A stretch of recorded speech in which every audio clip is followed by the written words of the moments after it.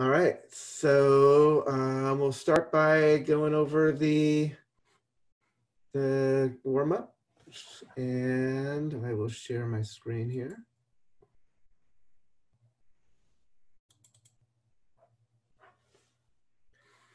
And here we go. All right, so this is just kind of reviewing all the stuff we were looking at with second messenger pathways. And again, I'll reiterate looking at the, literally we have a 0 on here and going all the way up to 100%. You really want to be keeping up.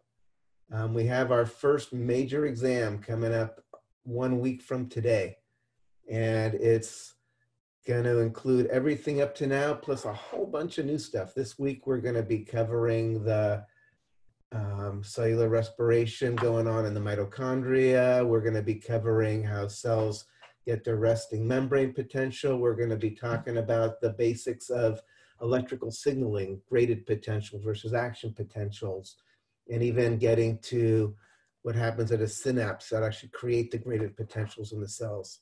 That's all this week. That's going to be on top of everything else. So you really want to be studying and keeping up and making sure that you're solid. So on Tuesday, you're gonna just rock exam 1. So let's take a look here. Question: which of the following breaks down cyclic AMP or cyclic JMP to end the second messenger pathway activity? Again, here we had most people got this correct. It was, phosphodiesterase, PDE. And we talked about this is the target of Viagra. In order to prolong erections, what you need to do is you inhibit phosphodiesterase, which then means you don't break down the second messenger, which means the pathway resulting in vasodilation and ultimately erection of the penis keeps going. We'll see phosphodiesterase further on down the path when we get into the phototransduction in the rods and cones. You have to understand phosphodiesterase. And so phosphodiesterase will be coming back. Give at least 2 different benefits to using second messenger pathways. Again, most people got these. What are some of the benefits? Gives you flexibility. Say it again. Gives you flexibility. Flexibility. You can have the same ligand might end up having different responses in different cells. Adrenaline does one thing in your airways, does something else in your eye, does something else in your liver. So you can have the same receptor, but end up having different responses. What other possible benefits can you get? Possibility of control. You get a lot of complicated control possibilities. You've got this idea where one second messenger pathway might influence another second messenger pathway. And it gets really kind of amazing how much fine control you can have in terms of how the cell is responding in different situations. And then another huge benefit. Amplification. The idea of amplification. One receptor binding to a ligand can result in a huge effect in the cell because there's this amplification.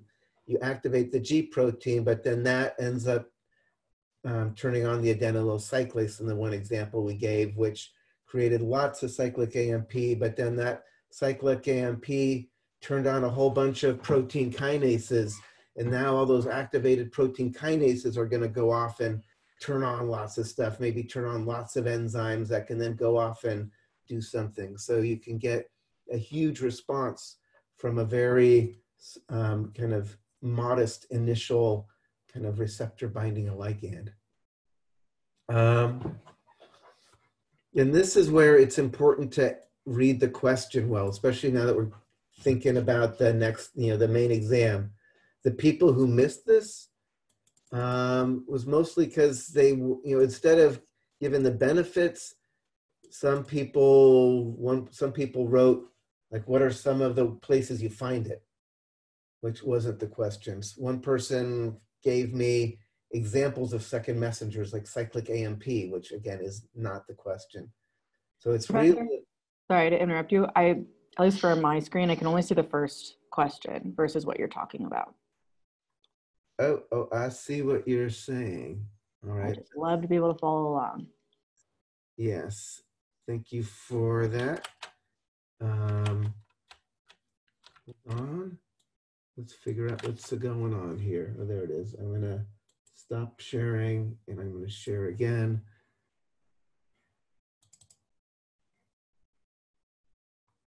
Okay, now it's moving. If I expand this, it moves. All right, there it goes. So I always tell people, when you have a short answer question, it's going to be a lot of them on your exam.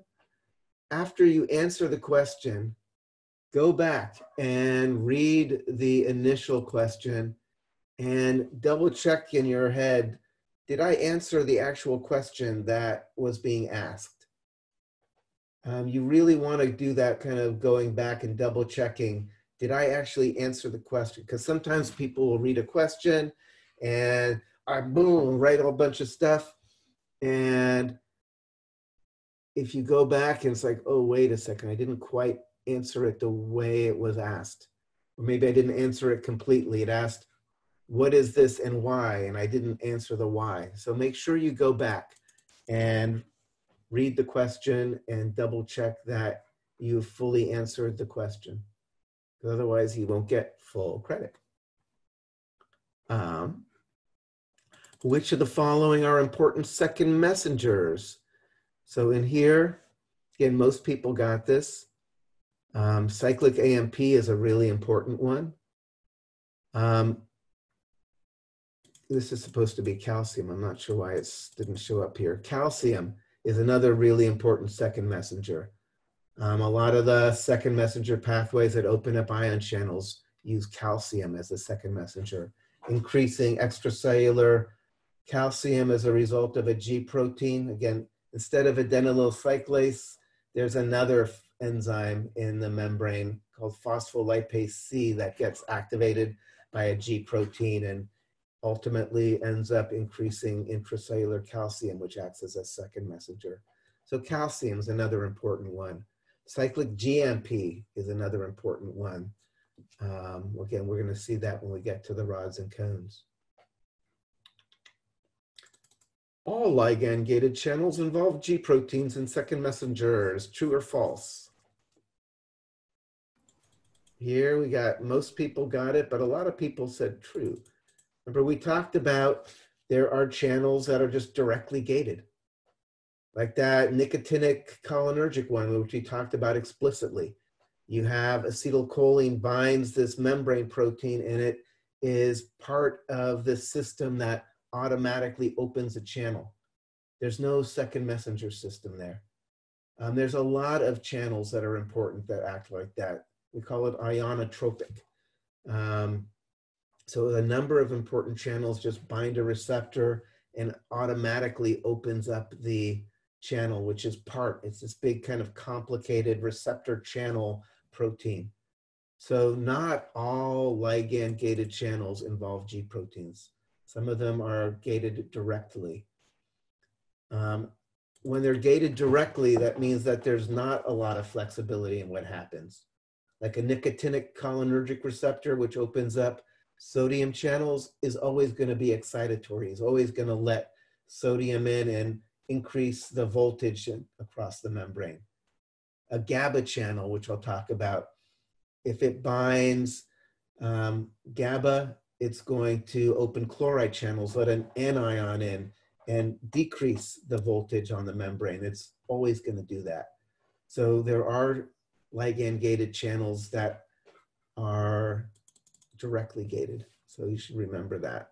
Again, there's going to be some important ones that we'll be looking at.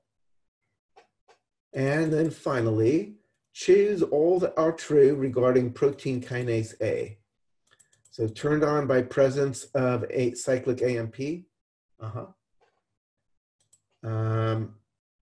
And can phosphorylate target proteins, thereby activating enzymes, etc.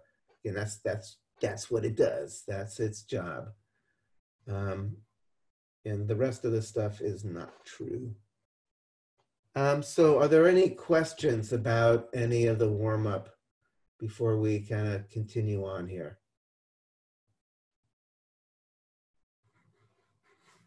Okay. All right, so what we're gonna do now is continue looking at cells. Let me get my iPad over here so I can draw easier. And before we totally leave receptors and gated channels behind, I'll add one extra little thing in here. Allosteric modulators.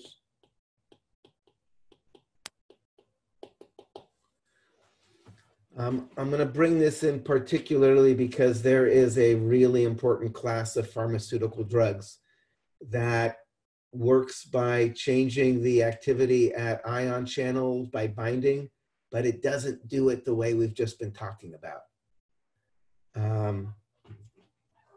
So I'm going to give you an example. Benzodiazepines. Oops.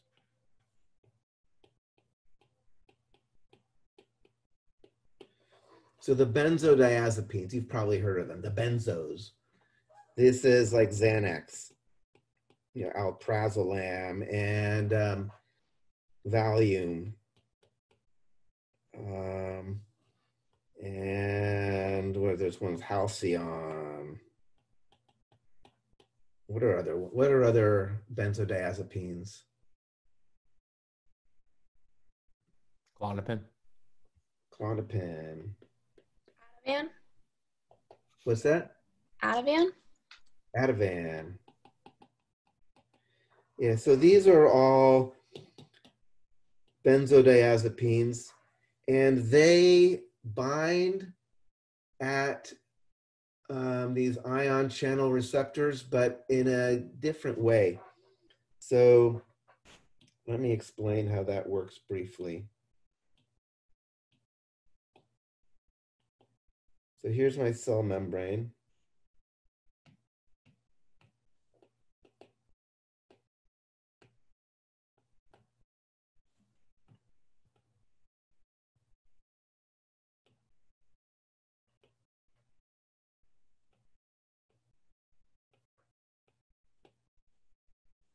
This is going to be my GABA receptor.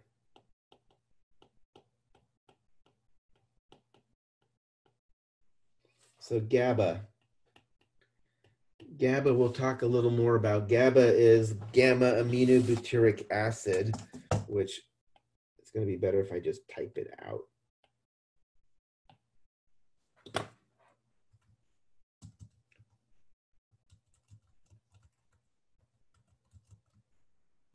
What?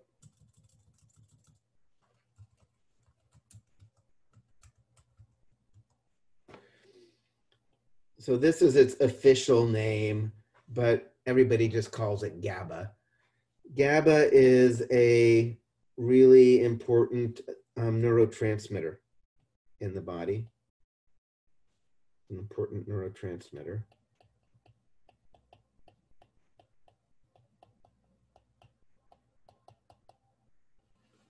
Okay, hold on, let me not get sloppy here. I want to make sure the notes.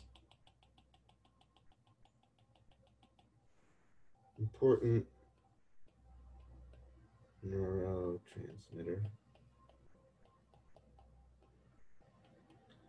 It's just a ligand, you know, it's GABA. It's something that floats around and can bind the GABA receptor. And the GABA receptor, kind of by definition of being a GABA receptor, it binds GABA. So here's my GABA receptor.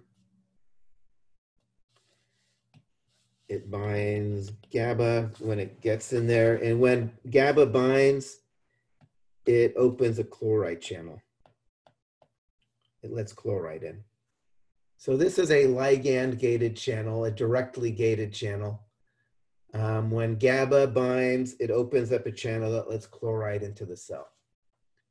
Again, we're going to see this in a number of cases as we continue on.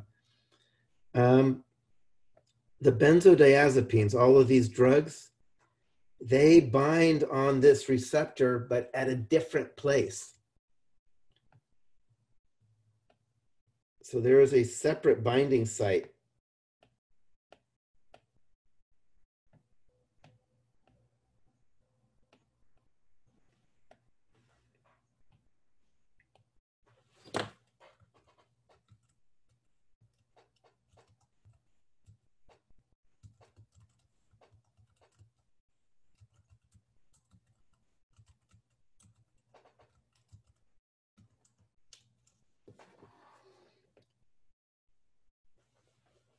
So when you take these drugs, they don't actually act in that direct way we were talking about, like an agonist where it opens up the channel. Instead, what these do, they modulate. So allosteric means changing the shape, modulator meaning it's kind of adjusting things. So when these benzodiazepines bind that site, it makes them stay open longer when GABA does come in. So if these benzodiazepines are bound here and then GABA comes and binds, you'll have more chloride entering the cell. So the upshot is the benzos are going to increase the amount of chloride coming into the cell, lower the voltage of the cell, make it less excitable. That's why these drugs tend to be anti-anxiety and kind of calm you down or put you to sleep, because they're allowing more chloride to come into the cell. But they don't act as a kind of more classic agonist. Instead, they bind a separate site on the receptor that modulates the activity. So when it's operating, it lets more chloride in than it would have if there was not the benzodiazepine bound onto there. So does that make sense? Again, these are super common pharmaceuticals. They're used all the time, either for anti-anxiety. They can be used, as part of anesthesia. High doses, they tend to make you forget things. They give you big doses of these before surgery, so you can't remember what happened while you were on the table. So you said the benzos keep the channel open longer? Yeah, exactly. When the benzos are bound onto that separate site, then when that channel opens, it will stay open longer than it would have if it didn't have that benzo bound on there. Is it always a one-way too? Like, is it always the chloride coming into the cell versus the, when binded, going out as well? This is going to come in because of the concentrations and everything. We're going to talk about that. The channel is just like a window, but the concentrations and the voltage between the two of them, it's going to determine which direction the ion will flow. And the voltage, professor, inside the cell will diminish, will be lower. Voltage will diminish, will become lower because we're bringing more negative charge into the cell. Okay, thank you. So we're going to see this actually a little later today even. This idea that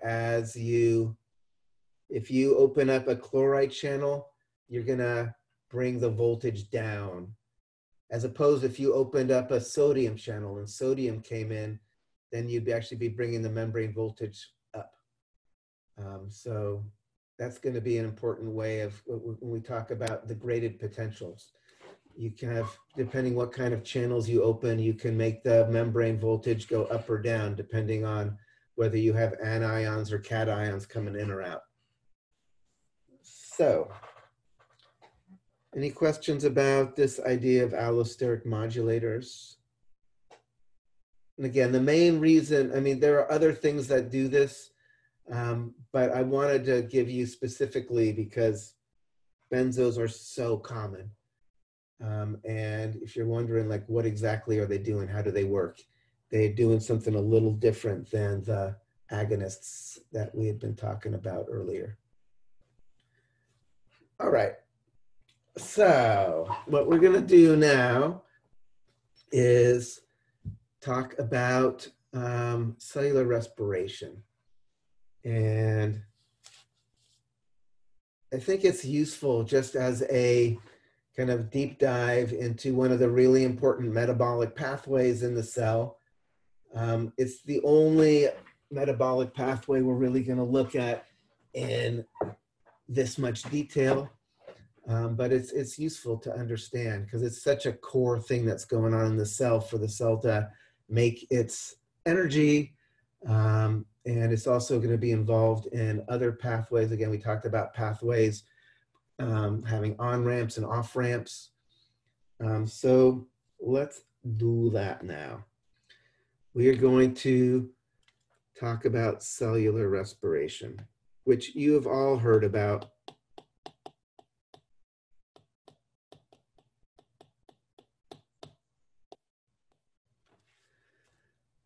What is the basic chemical formula that describes cellular respiration?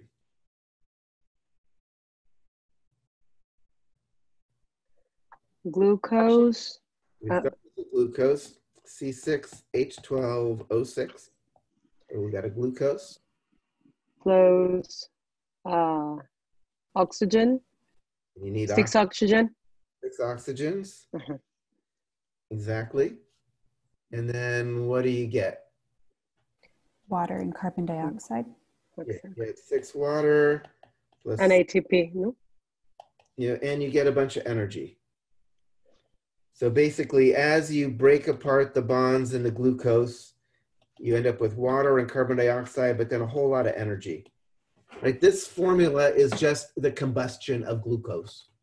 Right? You could light the glucose on fire and you would have lots of energy, but it would be energy in the form of light and heat. You could warm yourself around it and you could read by it maybe, but it's not going to be that useful for a cell to do all of its stuff it needs to do. In order to make this useful for a cell, we want this energy captured. It's going to be around 36 or so ATP. And again, we talked about ATP being a molecule that has high potential energy, stores energy in the bonds that you can then release later on by breaking it apart. Remember, ATP becomes ADP plus phosphate plus energy that gets released, which we're going to be capturing to do muscle contraction or pump ions across against their gradient or do whatever, right? So we want the energy from this in the form of ATP. So even though the overall equation looks really simple, the actual process that is going to result in breaking apart the glucose and ending up with the energy now stored in ATP is going to be really complicated. I usually like to start with a Rube Goldberg. Do people know what a Rube Goldberg apparatus is? He was famous for creating these ridiculous machines to do very simple things. So I can show you like right here. So for instance, inventions of Professor Lucifer G. Butts. So this is a classic Rube Goldberg apparatus. So basically, this whole machine here is designed to wipe his mouth with a napkin after he takes a spoonful of soup from his bowl. And the way it works is he lifts the spoon up to his mouth.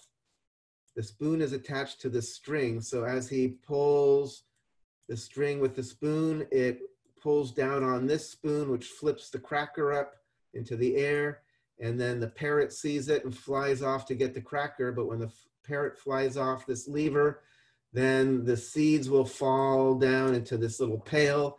And as this pail fills with seeds, the weight comes down and pulls on this lever, and that actually pulls on this string here, pulls on the string, which then lights this lighter.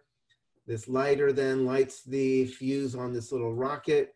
The rocket then goes off, and the rocket's attached to this little blade here, and the blade slices the string here, which lets go of the pendulum on the clock, which is tied onto the napkin.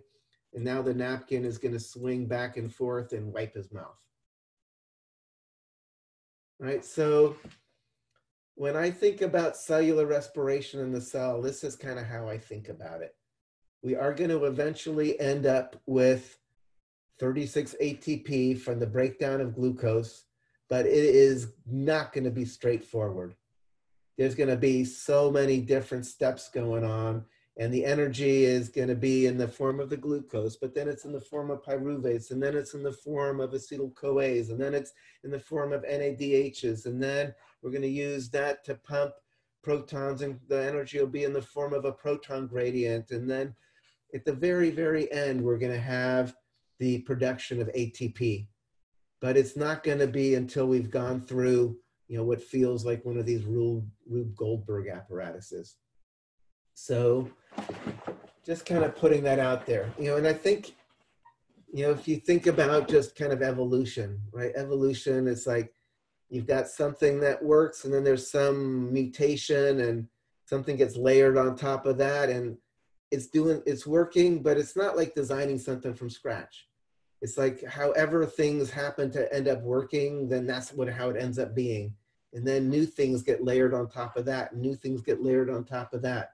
So you end up with something that ultimately does the job it's supposed to do, but it might be really messy.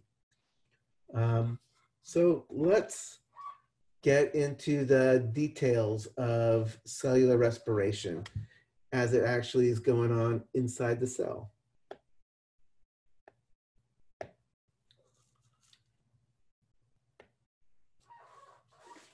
Okay. So cellular respiration.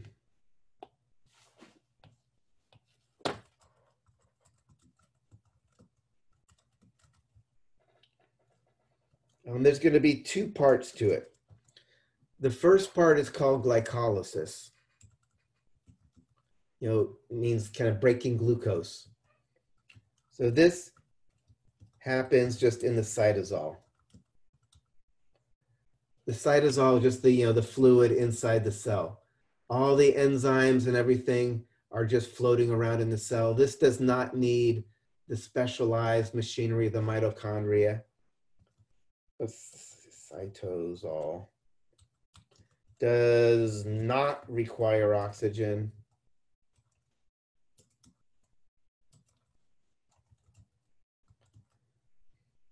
Only results in 2 net ATP. So the first parts of this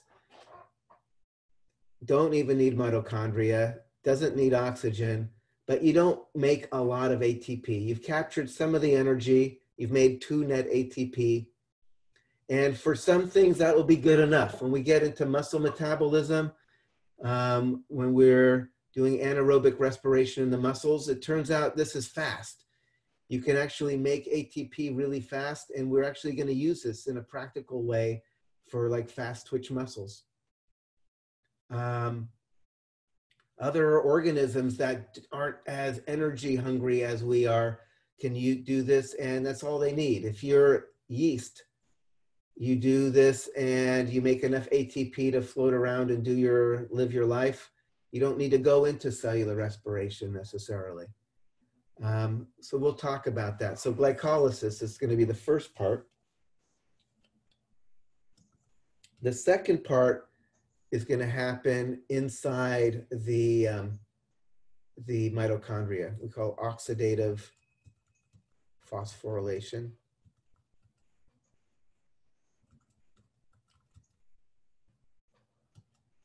So this happens in the mitochondria, requires oxygens. Maybe I should say does require oxygen.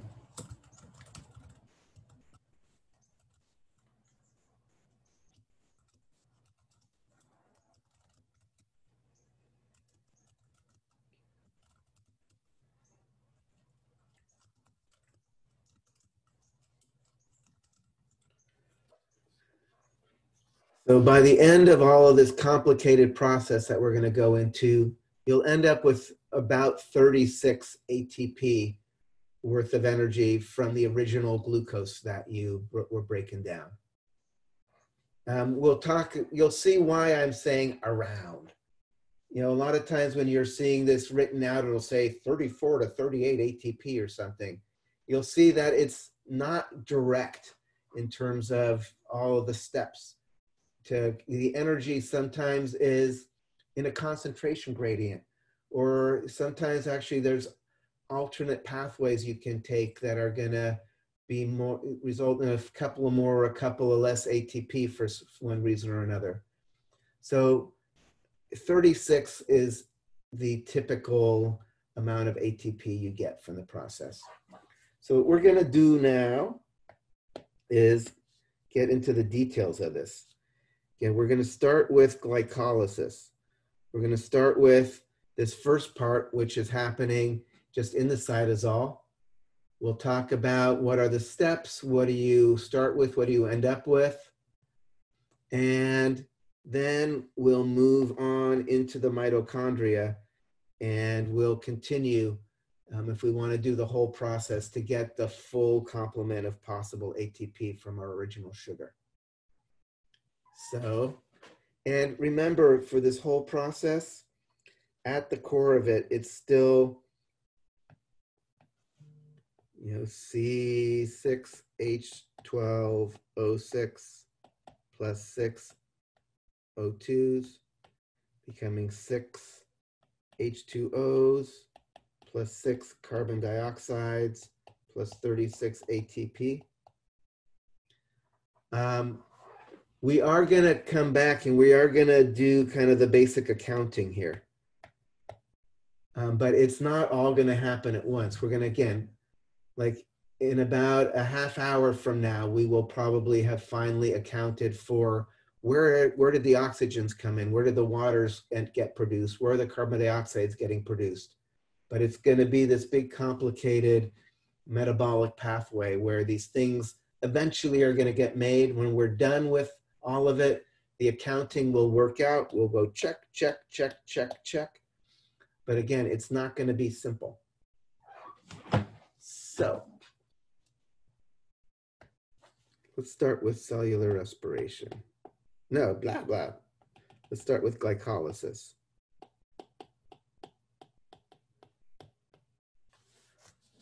So this is going to be 10 steps, 10-step metabolic pathway.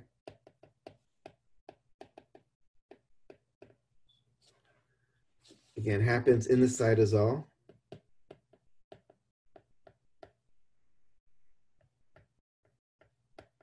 Doesn't need oxygen.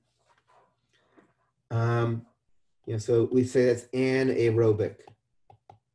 Anaerobic meaning it doesn't have oxygen. It can happen. There are some things that are kind of obligate anaerobes, like they can only happen if there's no oxygen. This obviously runs with oxygen around. It's just not using up oxygen in the process. Obviously, the beginning of our whole metabolic pathway is going to be glucose. So we start with glucose. So glucose is the beginning of this whole thing. Step one. It's a metabolic pathway. So then we're going to go to a second thing. It's actually going to be a phosphorylated glucose.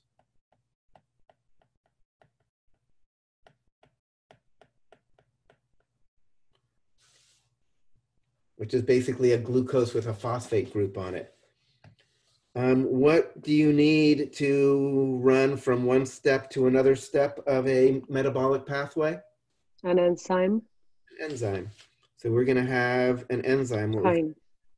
hexokinase. This means kinase. Remember, a kinase is something that phosphorylates things. A hexokinase phosphorylates a 6-carbon sugar, a hexose sugar. So a hexokinase, so we have some enzyme. What is the term we use for one of the compounds that's not our final step? It's one of the steps along the way. Intermediate. Intermediate. This is this is an intermediate here. One of the nice things about having the glucose phosphorylated, this glucose can no longer go through the carrier. So once it's been phosphorylated, it's trapped in the cell. It's not going to leak out of the cell accidentally.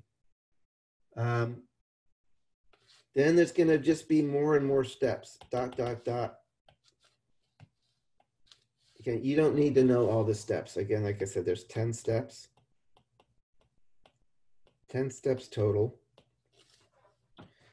And then what you end up at the end of this thing, we're going to end up with, we have 2 net ATP.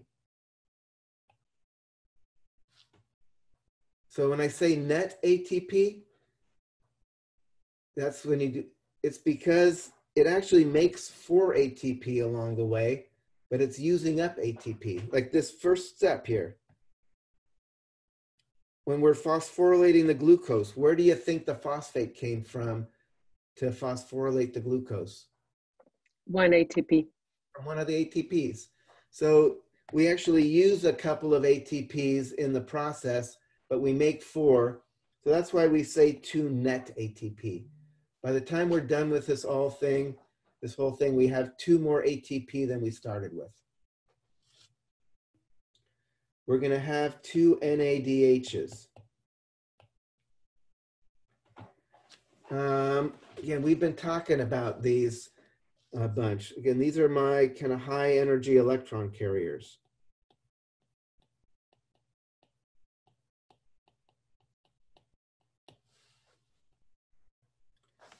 Remember, I've mentioned before, you have NAD plus H plus 2 electrons becomes NADH. When you see NADH in this form, you know that it is carrying 2 electrons that are at a very high energetic state. And when you donate those electrons, when it breaks apart, those energy and those electrons can be used to do things through, running through these redox reactions. And it would be like if I am carrying something at a very high level, I have a lot of potential energy here, and when I drop them, I can do work as those things fall down. So it's the same thing. When you see NADH, you think about, oh, there is this molecule that has a lot of potential energy to do some work. So it's going to be coming in to do stuff as we continue in this process. And we're going to end up with 2 pyruvates. These are 3 carbon molecules. So at the end of glycolysis, we started with 1 glucose with whatever energy stored within the bonds of that glucose. We end up with 2 net ATP.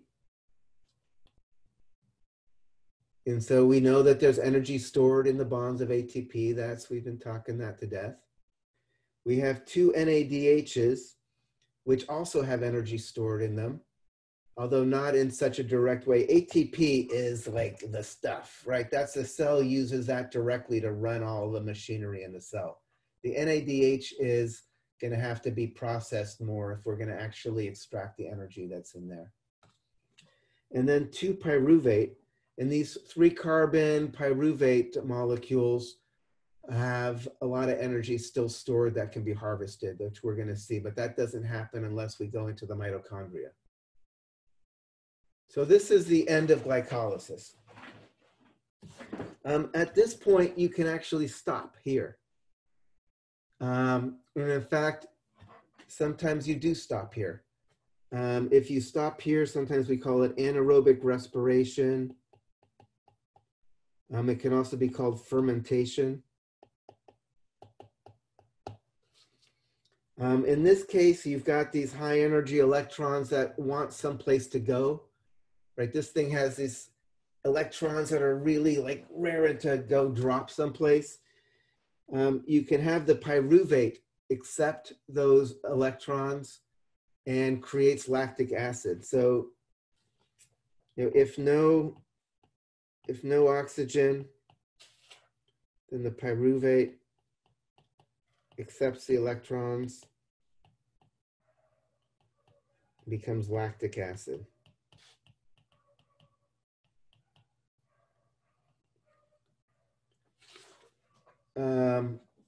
Lactic acid is then going to ultimately end up getting transported to the liver and getting like kind of broken down into other stuff. But so this is one way you can get ATP without any oxygen at all. It's not all that efficient. You only get 2 ATP for every original sugar. You start building up lactic acid that you got to deal with. But this is going to be an important way to make ATP quickly in muscle cells in particular. We're going to see it. Red blood cells also don't need a lot of ATP to do what they do, and they don't want to be using up the oxygen they're carrying. They can just use this anaerobic respiration to get the little bits of ATP they need.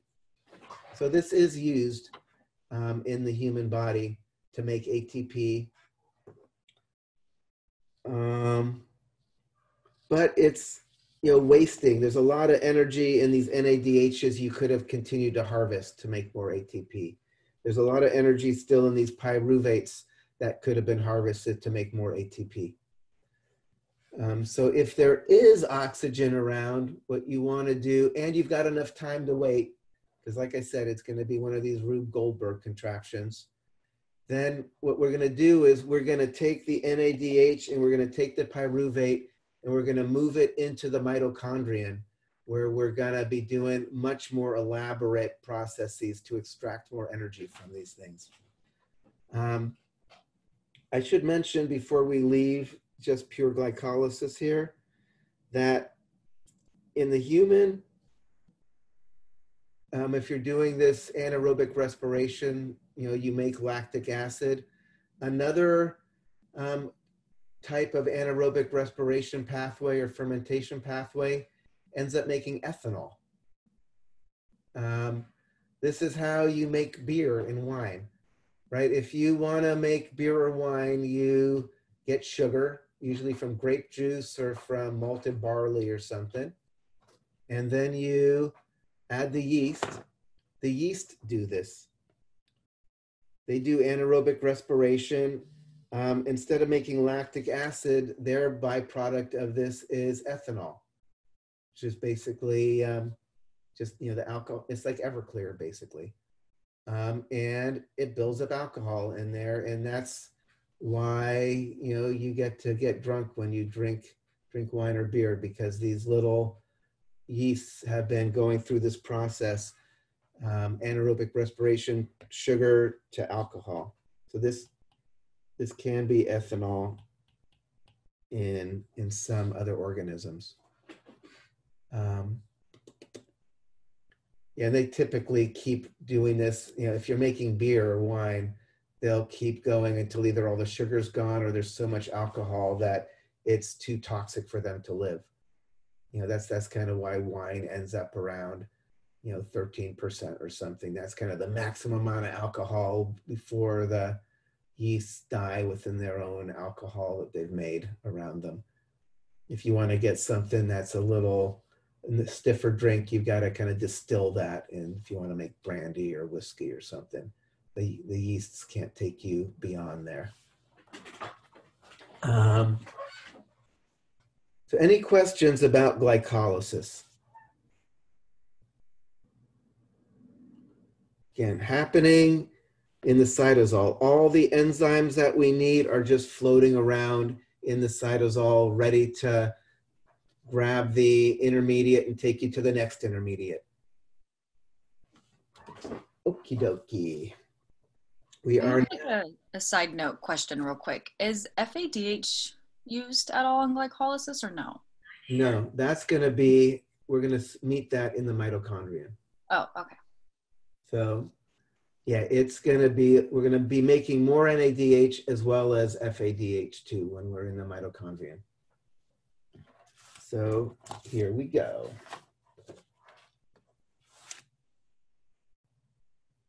Yeah.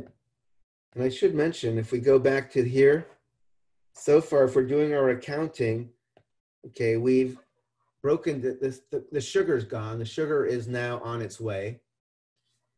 We've got 2 out of 36 of these. We haven't seen we haven't seen oxygen or water or CO2 yet. So we still got a lot to go before we've actually seen everything that has to happen to do the final accounting for our original formula here. All the rest of this is going to be happening in the mitochondria. So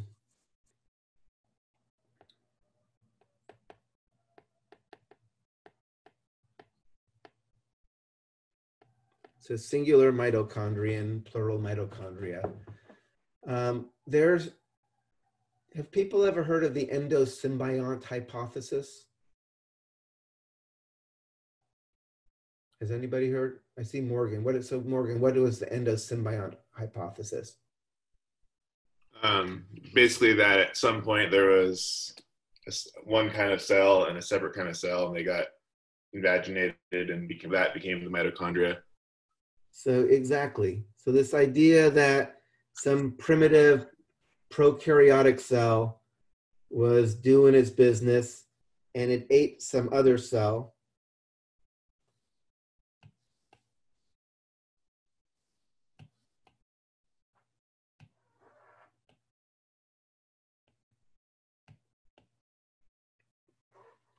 But rather than just breaking it down and digesting it or doing whatever, it turns out that the cell that it ingested is doing something useful and continued to be actually kind of so that's why they say endo within symbiont. This little thing that it ate is actually its partner doing something useful. They work together. The cell helps maintain this little thing that it ate, and this little thing is giving something back that the cell can use. So that's how there's a lot of evidence that mitochondria originally formed this way. I mean, part of the evidence is that the mitochondrion has a double membrane. And we're going to see that's actually important in the whole functioning of it. Another piece of evidence that it's originally some separate organism is that it has its own DNA with its own different codons. If you remember from Bio 110, how like, you know, I don't remember which codon is which, like AAG might be, I don't know, cytosine, and ATG or what, different codons give you different code for different amino acids. And so there is a basic code, but the code for the mitochondrial DNA is different than the code for normal eukaryotic DNA. So that's more evidence that these things did not just become like some modification of something the cell already had. It was some alien thing that got taken up and is now considered part of the cell. You know, at this point, you know, they don't live independently. They need, part of their reproduction is they do it themselves, but part of it is the cell is necessary too. So mitochondria and cells are kind of inextricably entangled now. The nucleus, they think, also came into existence a similar way. It's also another double membrane organelle. Chloroplasts in plants, they're pretty sure are originally endosymbionts, a similar way like this. But so mitochondrion, again, double membrane, and we are now going to look detail of what's going on inside a mitochondrion. But again, we're looking at these little things. And the membrane, the inner membrane is actually really folded up. So when you see a mitochondrion under the microscope, it looks more like that. And the thing I'm drawing in yellow is the inner membrane.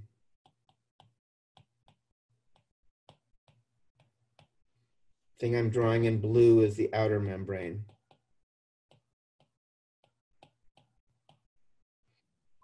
The space in between, they call the matrix.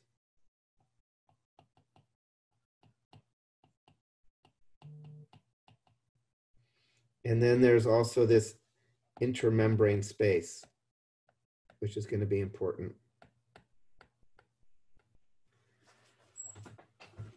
Again, in this folding of the inner membrane is going to be important because it's actually the inner membrane is where we're actually going to be manufacturing the ATP. So the more surface area of inner membrane you got, the more efficient you're going to be at making ATP. So this idea that if you fold things to increase surface area, this is just another example here. All right, so we are going to now zoom in. Professor Eggert, what is the difference between the inner membrane space and the matrix? Like, the matrix is within the inner membrane, and that intermembrane space is between the inner and outer membranes. okay, thank you. Sure. All right, so now I'm going to draw this bigger.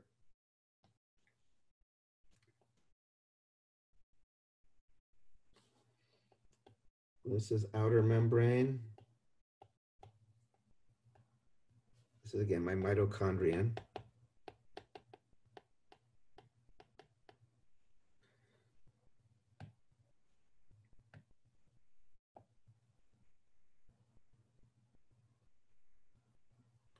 Here's my inner membrane.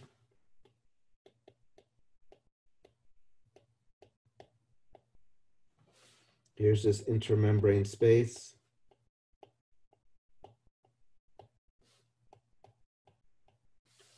And in here is what we call the matrix. Do you want to know what it is? What the matrix is the inside of the mitochondria. So now what we're going to do is meet the products from glycolysis, and they're going to come in here. So again, if we go back, these ATP, we don't care. These ATP are already good to go. So we don't, they're already ATP, which is what we want. But the NADHs and the pyruvates are going to be important. So the pyruvates, each pyruvate is going to get transformed into this thing called acetyl-CoA, which is a 2-carbon molecule. So let's look at that.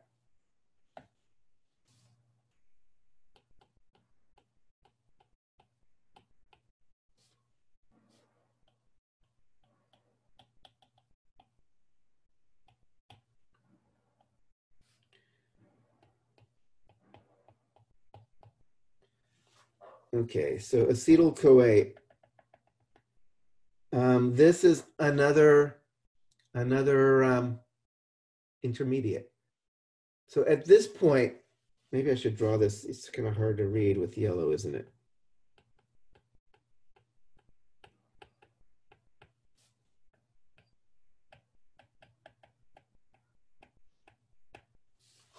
Acetyl-CoA. So remember pyruvate, how many carbons did pyruvate have? 3 each. 3. So to go from pyruvate to acetyl-CoA, you are actually going to lose a carbon, and that's going to come off as a CO2. So how many CO2 get made from the original glucose at this point? 2. I see Maria's fingers go up there. So, all right, when we're looking at CO2, we now have 2 of the CO2s are now accounted for. So we're starting to like find out more and more where is all this stuff connected to cellular respiration in the mitochondria. So 2 of the carbon dioxides get formed as those 2 pyruvates get transformed into 2 acetyl-CoAs. And then acetyl-CoA feeds into this thing called the Krebs cycle. And I'm going to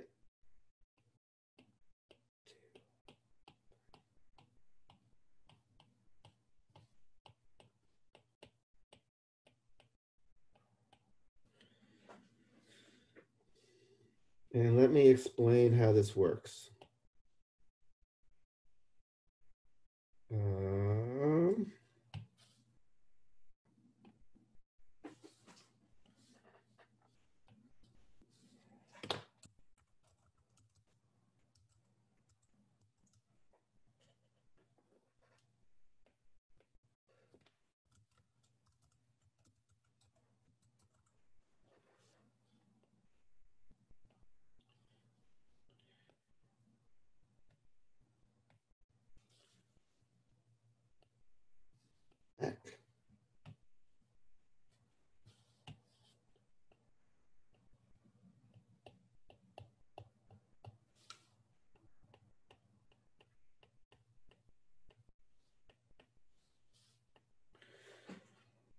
Okay, so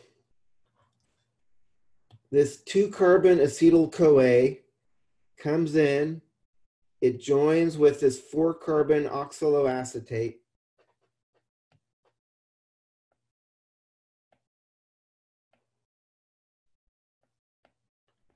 to become citric acid, which is 6-carbon. This citric acid is then transformed into another intermediate, into another intermediate, into another intermediate, into another intermediate, into another intermediate, into another intermediate, into oxaloacetate at the end of all those 8 steps. And then that new oxaloacetate is going to combine with the next acetyl-CoA that's waiting in the wings.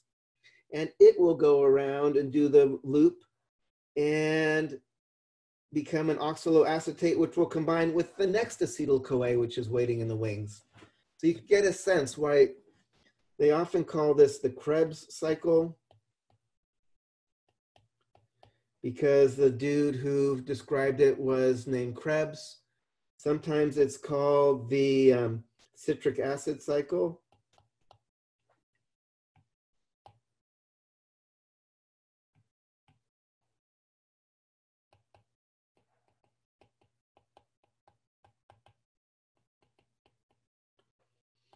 Because it has citric acid as this first main intermediate.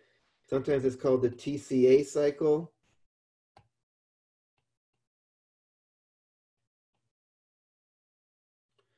TCA, tricarboxylic acid, because citric acid is like 3 carboxyls stuck together.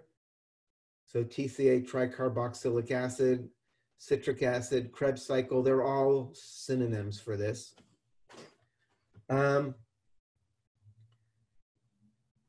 So if we're still thinking about carbon dioxide, if we start with a 6-carbon citric acid and we end up with a 4-carbon oxaloacetate at the end, that means we've lost 2 more carbons for every spin. So things that go away when we go through this.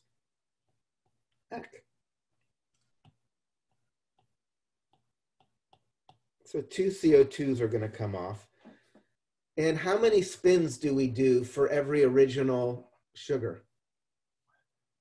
It's going to be 2 spins, right? Because 2 pyruvates become 2 acetyl-CoAs. We get 2 turns of the wheel, which means that's 4 CO2s. So if we go back to our original accounting here, ka-ching.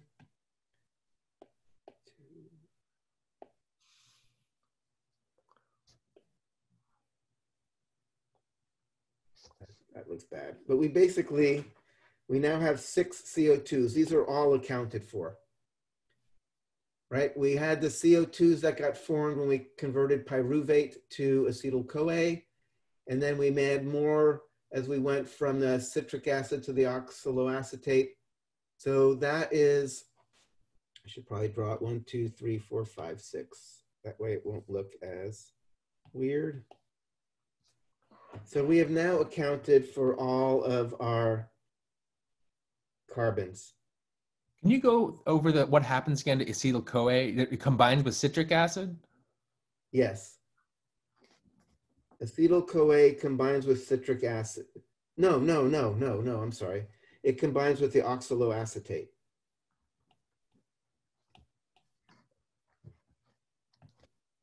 The citric acid and oxaloacetate come together to become the citric acid. So basically, like intermediate 8 here combines with the acetyl-CoA to become intermediate 1 here. And then it goes around the ring, and then what happens when it gets spit out again?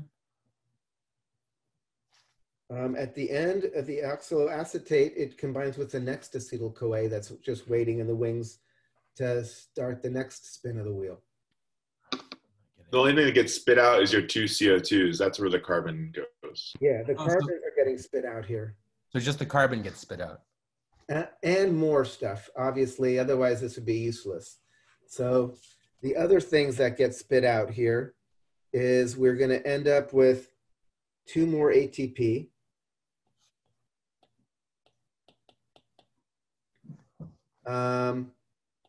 Two NADHs.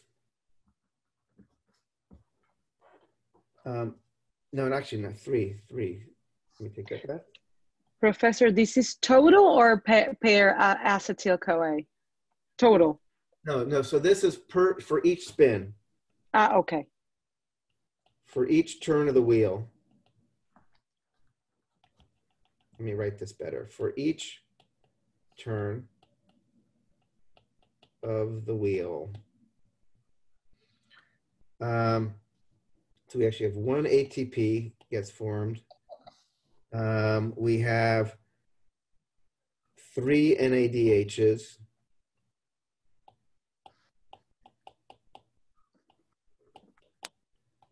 And 1 FADH2, which again is the same basic idea.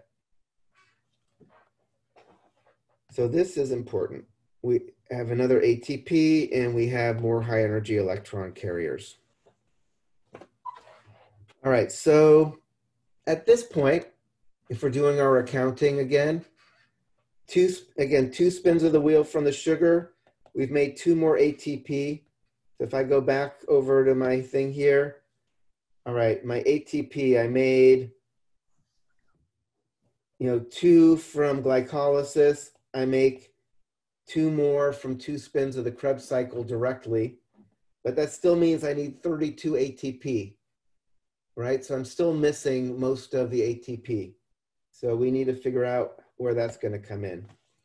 And the way we're going to get that is the energy at this point is still stored in these high energy electron carriers. It's stored in these NADHs. We've got, at this point, from our original glycolysis, if we go back to our original glycolysis, we have 2 NADHs from here. We have, from 2 spins, now 6 more over these, and you have 2 of these, because again, we've gotten 2 spins of the wheel for every glucose. So we got a buttload of these high energy electron carriers that are storing a lot of energy in these high energy electrons that we still need to harvest. So the next step is going to be working with that. It's still not going to be making ATP directly. So the next thing we're going to have to get to meet is the electron transport chain. So let us meet. So here in, let me maybe make this fatter.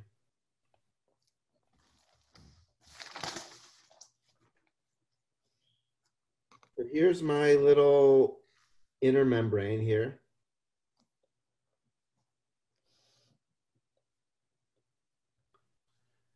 And there are special membrane proteins in there called the cytochromes.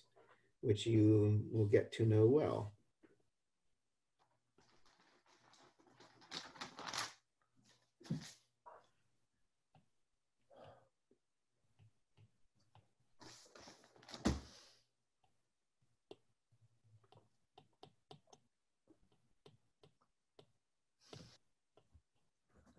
So these cytochromes, these are membrane proteins, and they make up what is called the electron transport chain or the electron transport system.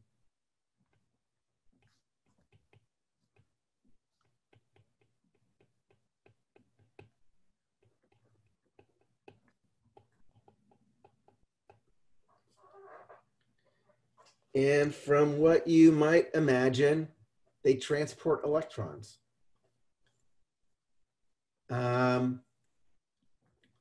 And each one of these cytochromes will hold electrons in a slightly lower energy conformation than the one before. So again, if you want to think about it like the metaphor of gravity, think about I'm holding my folder up high and then I hand it to a little lower and a little lower and a little lower, right? So every time you hand an electron from one cytochrome to the next cytochrome, it gets to release energy as it falls to a lower energy state. So where the heck are we going to find high energy electrons to dump into this electron transport chain? NADH. NADH. Bingo. All right, so let's look at how that goes. Basically, NADH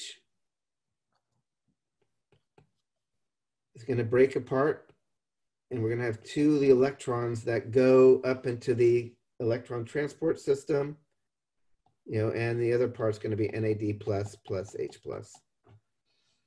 So we have two high energy electrons that have now entered into the electron transport chain. And like I said, they keep handing it off from one to the other. So the electrons go through. And again, you can think of it like water falling down a waterfall. And because you have things going from high to low energy, like water running down a waterfall, you can stick a paddle wheel in there or a generator and capture that energy to do something. The energy in this case is going to be used to pump protons into the intermembrane space.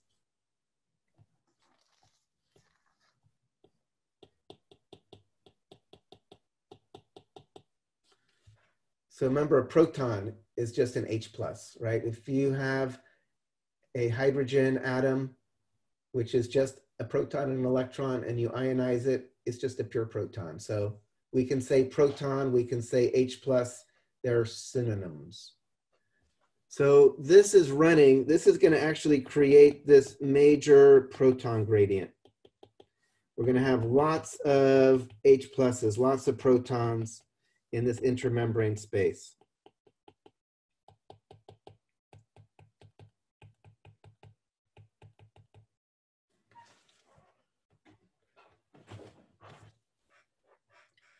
So if we're doing this kind of energy accounting, right, if we're thinking about the energy,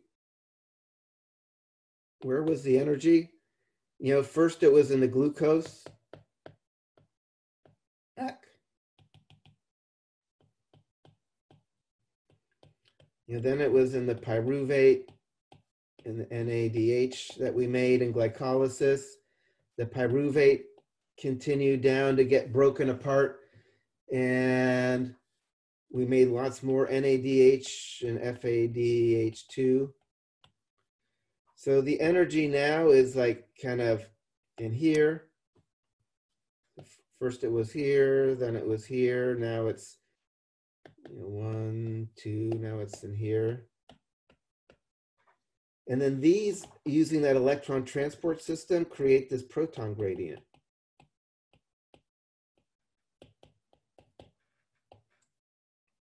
This would be like 4. So now the energy that was originally, it started out in our glucose, is now stored in this proton gradient. Again, all these protons are sitting on one side of the membrane. They want to come and cross the other one.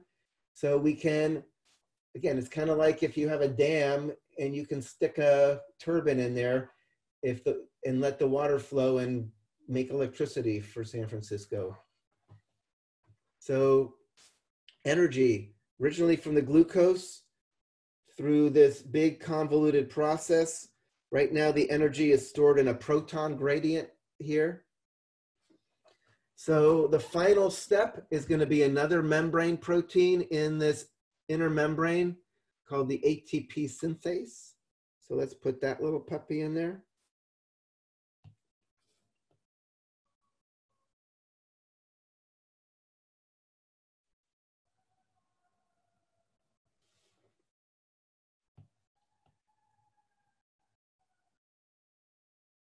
Let me give myself some more room here. This is going to be ATP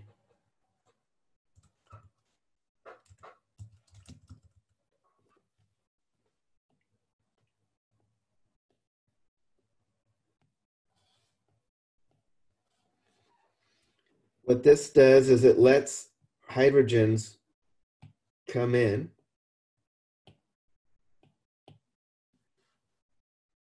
But it extracts a price.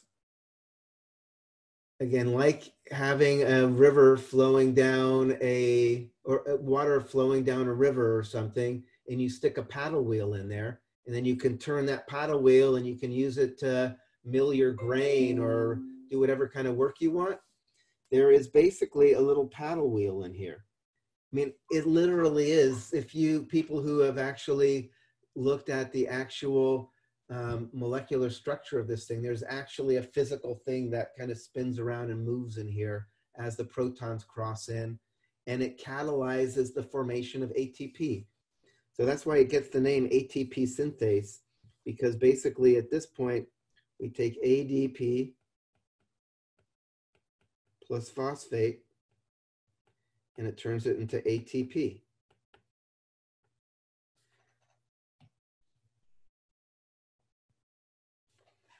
That is where we're finally going to be storing the energy, so it is useful for our cells.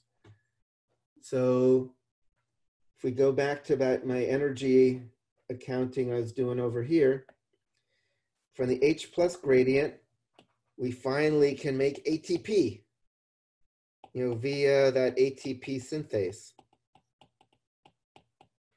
So that's kind of, 5, we're finally done. So at this point, if we go back here, we can say, all right, we finally accounted. This is what's going to actually capture squeeze the last bit of energy out and make all the ATP. So the ATP is accounted for. The carbon dioxide was accounted for when we looked at making acetyl-CoA and also spinning around the Krebs cycle. The sugar got accounted for at the very beginning, but wait a second, we still haven't dealt with the water and the oxygen. So we still have to see how those fit into our picture. So let's look at that. Like I said, Rube Goldberg, right? There's lots going on here. So if we go back to our cytochromes and we go back and think about this electron transport chain, I put electrons in at the top, and I talked about how they're kind of flowing like water, flowing down a hill to get to the other end, and we capture that energy to pump the protons to make this proton gradient. When the electrons get to the very end here, they don't just fall off. Electrons don't just fall into space. Electrons have to be accepted by something. What atom has the ability to really capture electrons in a very low energy state? Oxygen. Oxygen. Oxygen. So that's what oxygen's job is going to be here. It's going to be the final electron acceptor. So at the end of this, basically you have those 2 electrons come off of the end, plus, you're going to say, let's say half an oxygen plus 2 H pluses. And what's it going to become? Water. Water. So this last step is oxygen is the final electron. Oxygen is the final electron acceptor.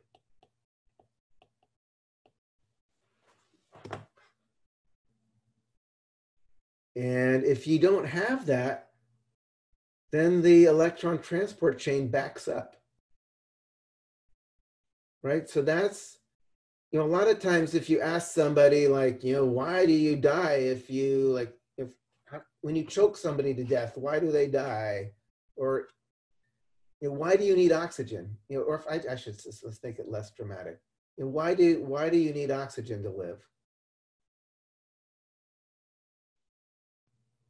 Because otherwise So it wouldn't make ATP. Yeah, because electrons will build up and otherwise the electrons are going to back up. You're going to lose this proton gradient, and you're not going to make the ATP you need.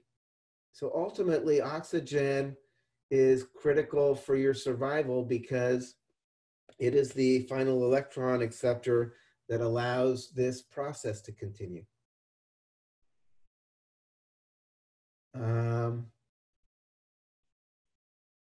I think cyanide works by blocking the electron transport chain. So there's a lot going on here.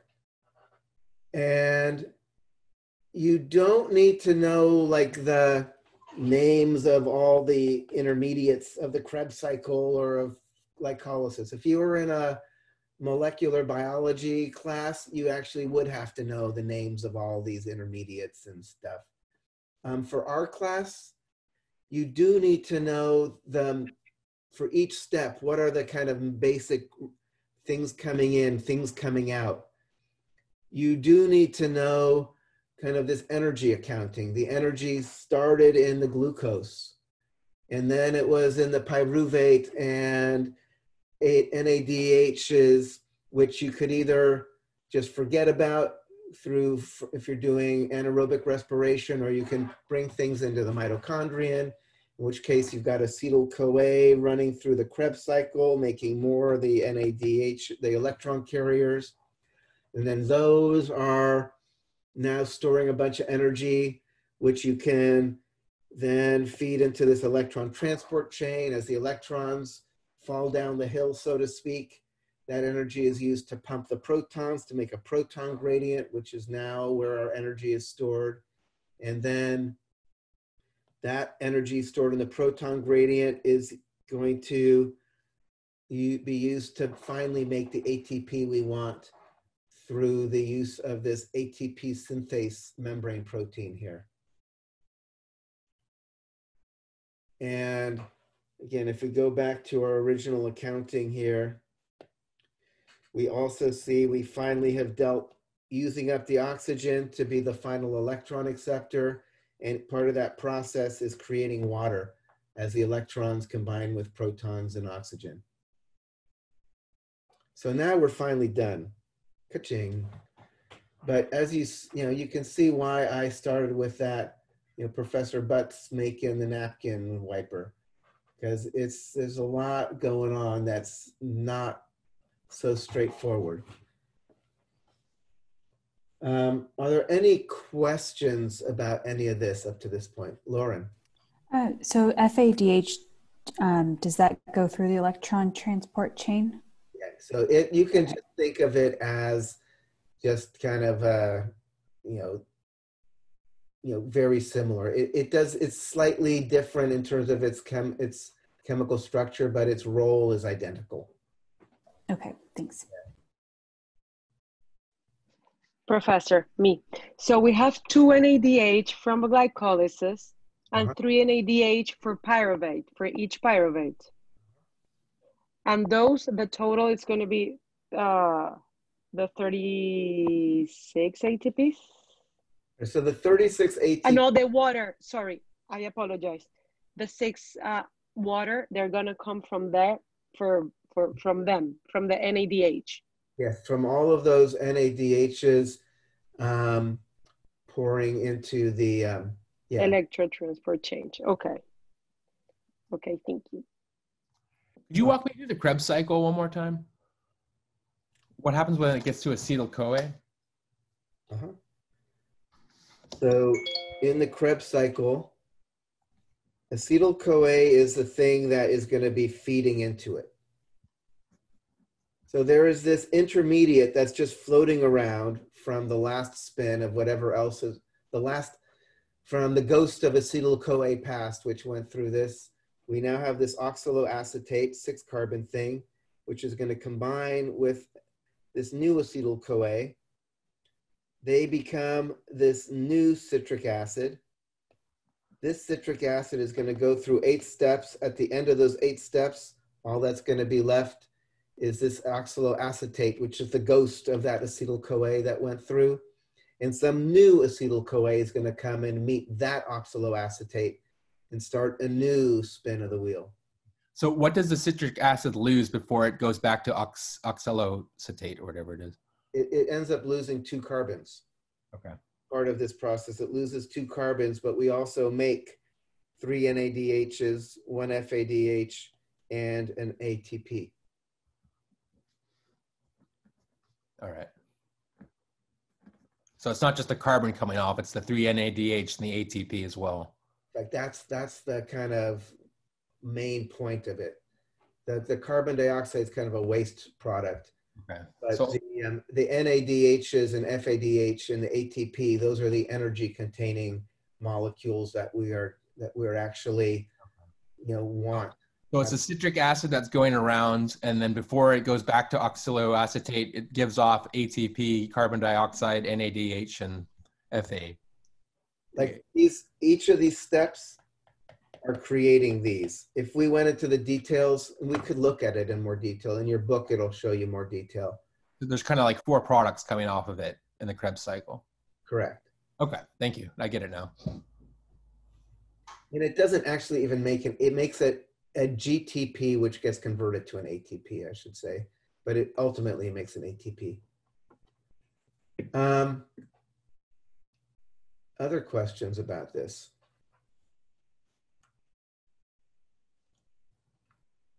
And I should say, even if it makes sense now, review it, because this is the kind of thing where as soon as you walk away, you're going to like, wait, what's going on again? Because there's a lot going on. One more quick question. For the, you said half of an oxygen combines with the 2 electrons. What do you mean like half of an oxygen for that final step to form the water? An O2. Right? I could just say an O, but since O doesn't really exist on its own, you usually say 1/2 O2. Right? If I could say 2 electrons plus 2 H pluses plus oxygen becomes an H2O.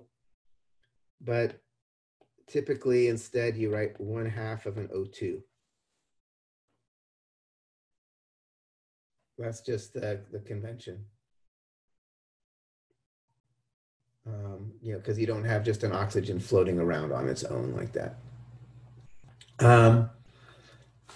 Before we leave this, I will just mention a few other things that glucose, obviously, used to make ATP.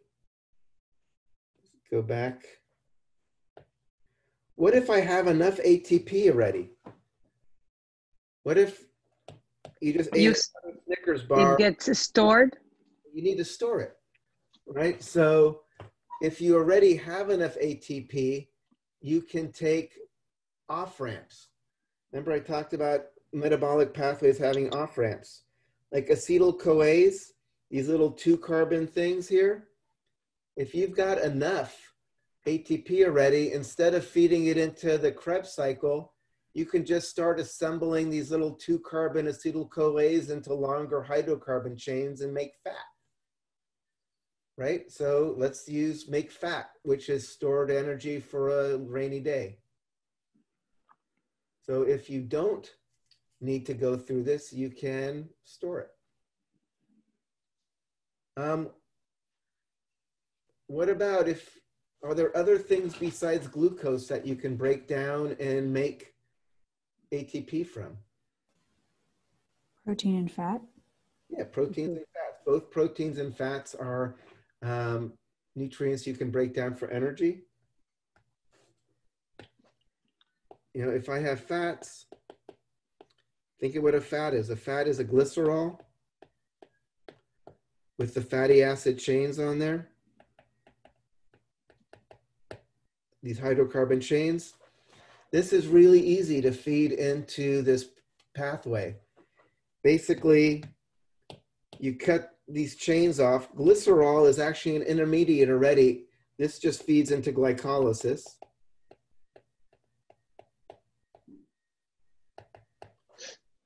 And these fatty acids, we just chop out 2 carbons at a time,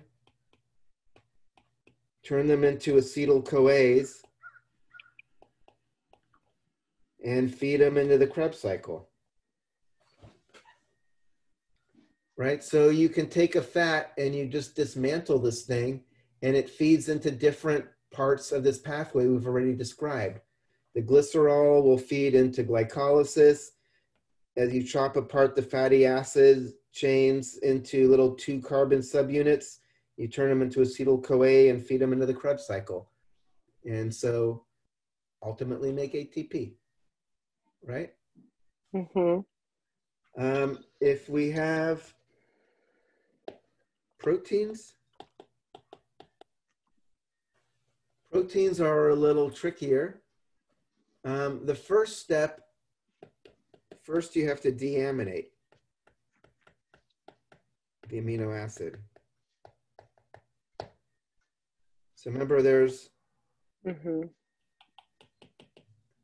but then if we take this thing off, we're going to end up with ammonia, which we don't want, right? We're going to have, we don't want that. So these ammonias get converted in the liver. You take 2 of them and you put them together, they become urea. Urea is not going to be as reactive. It's still going to ultimately be toxic if it builds up too much, but it basically is going to go around in the bloodstream where it can then get excreted by the kidneys. So that urea, which is one of the big waste products that, you know, this is your classic, what we call nitrogenous waste. It is produced as your body is breaking apart proteins. It deaminates the amino acids, takes these ammonias, and creates urea, which is then going to be able to be removed from the system. So yeah, we'll talk more about urea later on as one of the, there's other nitrogenous waste too, whether, like the creatinine from muscle metabolism and stuff. But really quick, Professor. Uh-huh. On the image that you drew of the, I guess the amino acid or the protein, are there 3 hydrogen on that nitrogen or just the 2 now? It's going to turn, it depends what form it's in. I mean, if you remember, you know, if it's, it can dissociate or not. So it can be an ammonia or an ammonium ion. Okay. Should also mention the rest of it.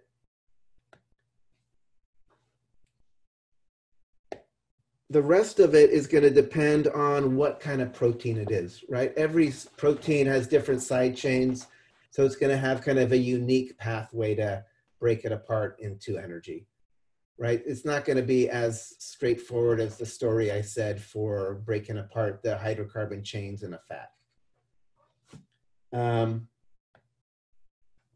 Finally, carbs. What if I have starch? How am I going to turn starch into energy?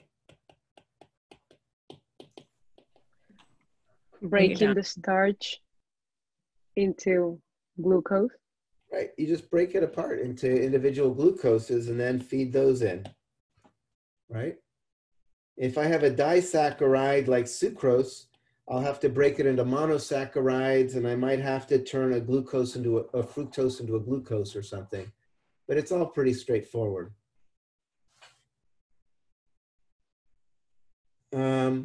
The last thing I'll talk about before we go on our break.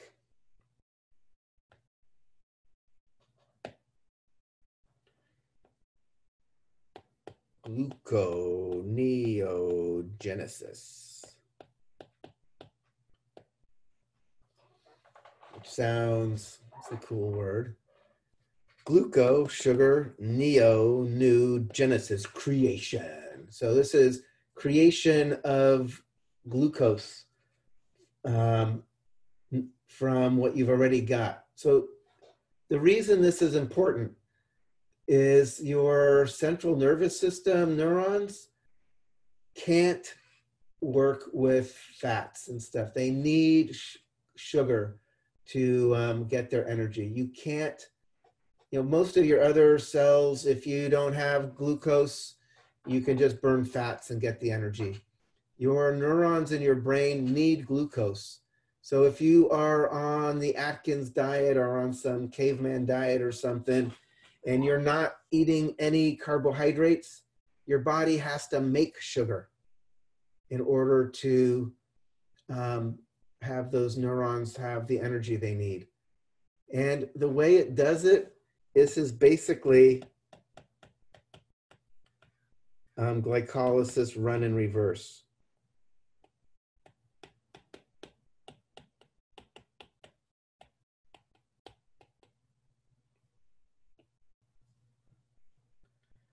So, you have to take some energy, but then you just run these things backwards, and in the end, you end up with glucose. Most of the enzymes are actually the same enzymes because things just go one way or another depending on concentrations. There are a couple of differences in running it backwards that we're not going to go into. But the basic idea is your cells actually have the ability to run glycolysis backwards if you don't have enough glucose from your diet and you actually need it to feed your neurons in your brain. So you should know what gluconeogenesis is. It's basically run glycolysis backwards to make, again, new creation of sugar, by running that glycolytic pathway backwards instead of the way we normally think of it going. So, any comments, questions, or otherwise about all of this?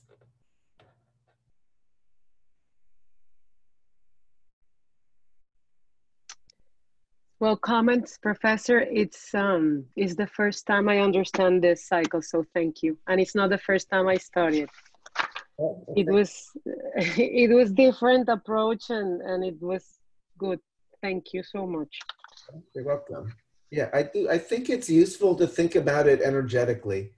It's useful. Yes, with the equation, it was way easier.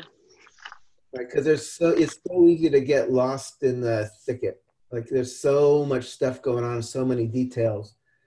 And it's important to kind of step back and remember that it's this big, crazy, complicated way of ultimately harvesting energy from glucose and making ATP, but that there's lots of steps in between.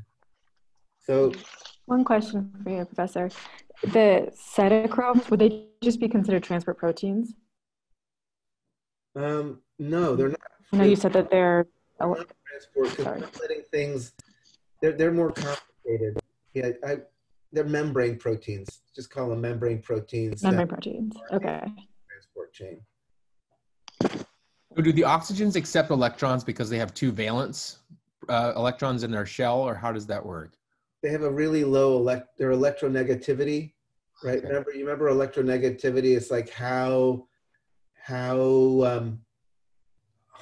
strongly does something want to like pull the electrons to them rather than leave them on something else. Okay. So it has to do with the chemistry of oxygen as a. Well, if the oxygen is negative, wouldn't it repel the electrons? But it wants to grab electrons. Okay. Right. It wants 2 more electrons to fill its valence shell, and it pulls them really hard. All right. You can think of something with higher electronegativity is, pulling harder to keep them. I want them rather than leave them with you. Oh, okay. Now I get it. All right. They're kind of winning the tug of war or whatever.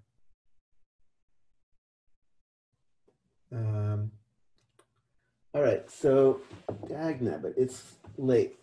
Let's take a half-hour break. It's 9:50. At 10:20, we will continue with. So, in order to keep getting through everything, I'm going to introduce the idea of resting membrane potential for a cell. So before we get to the enzyme lab, we're going to do a little bit more kind of lecture material here. Because again, things are going slower. I'm still kind of learning how to pace myself in the world of online teaching here.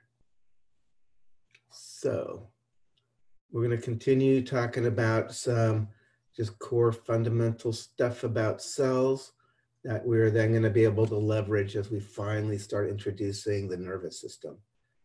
And we're getting close to finally starting to dealing with an actual body system instead of just talking about all of this really low level stuff.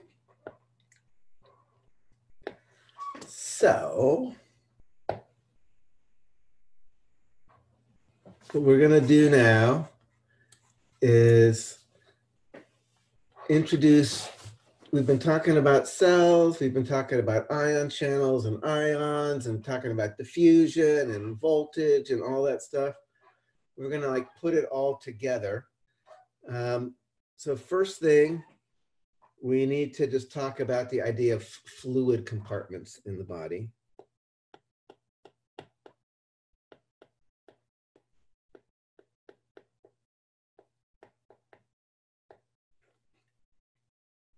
Right, you're mainly made out of water, but the water isn't all smooshed together. There are distinct compartments where the water is. So we could say about 2/3 is intracellular.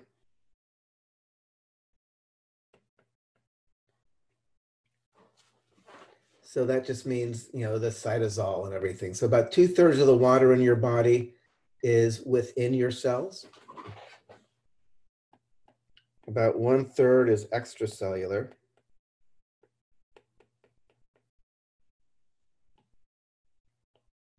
Meaning outside the cells. Of that extracellular fluid, some of it is just what we call interstitial fluid.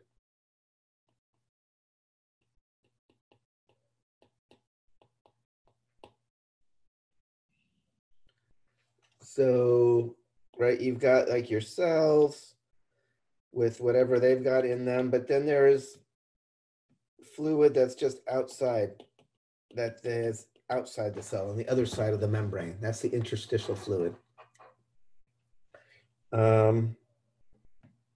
That is, let me make it smaller. This is about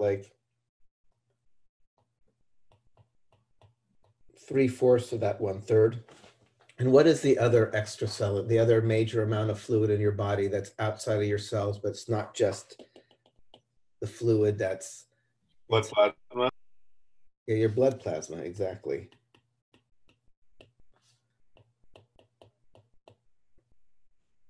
So 1/4, so about 1/12 of the overall water in your body is your plasma of your blood. We'll talk way more about plasma when we do the cardiovascular system. For right now, we need to be conscious about fluid inside the cells and fluid outside the cells is usually very different ionic concentrations of different ions. This is happening. A lot of it is active. There are little pumps that are running that are constantly pushing things in and out of cells. One of the classic pumps is the sodium-potassium pump. You have this pump that's constantly pumping potassium into your cells and pumping sodium outside of the cells.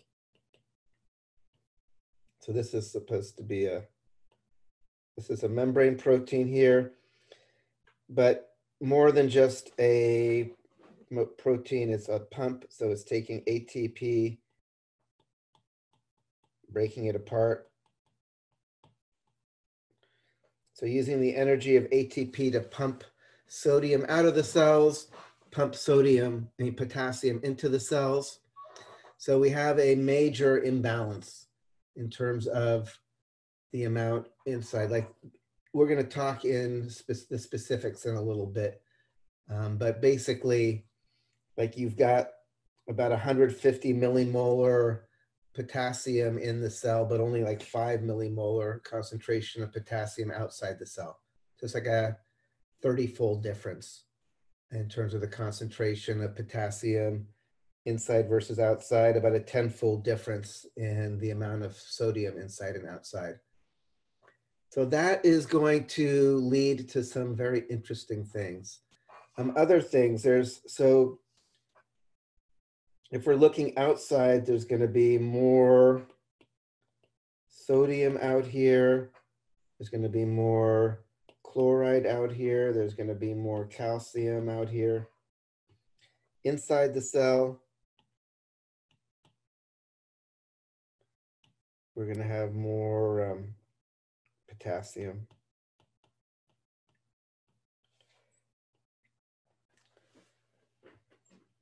So this is going to influence which way things want to move due to diffusion, right? You know, things move from high to low concentration due to diffusion. However, since we're looking at ions, we also have to think about the voltage in the electric field, the electric potential. So you're going to have these two things, sometimes working together, sometimes fighting each other, that are going to influence whether things want to move in or out of a cell. So just kind of starting with this idea, inside the cell, lots of potassium, outside of the cell, lots of sodium. And now, with that introduction, I'm going to introduce two kind of artificial conditions, but you'll see they're actually very useful to think about. And they approximate things that actually happen in the real cell. So we are going to meet a cell. Let's assume we have a cell that is only permeable to potassium.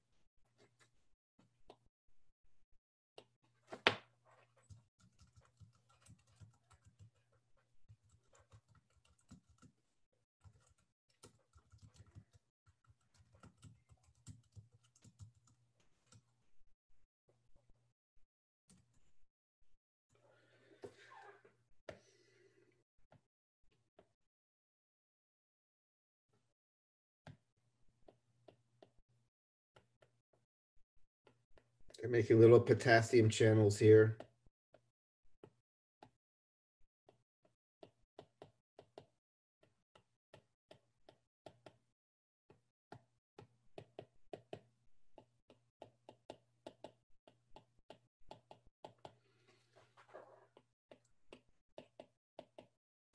So this is, again, a kind of an artificial situation, but we're going to see it's actually not that artificial at all. So this is permeable just to potassium. You know, if the concentrations of potassium inside and outside the cell were equal, then it wouldn't be that big of a deal. Potassium would drift in or drift out randomly because there's no gradient, but there is a gradient. Like I said, this thing's constantly pumping potassium into the cell. We end up having the concentration of potassium ions in the cell is about 150 millimolar. The concentration of potassium ions outside the cell is about 5 millimolar. So that's a huge difference. So if we just think about the diffusion gradient, which way does the potassium want to move? Out The the cell. potassium is going to start moving out.